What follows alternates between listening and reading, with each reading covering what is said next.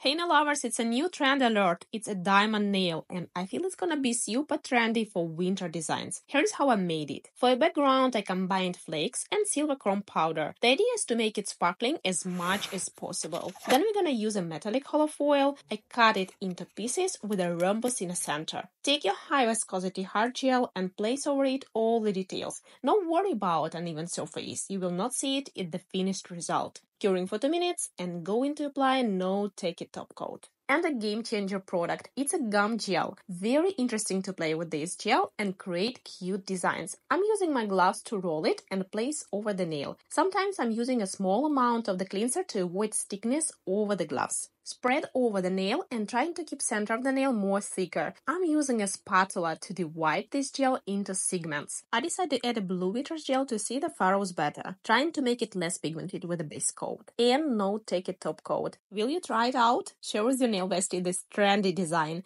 and stay tuned for new tutorials. Bye bye.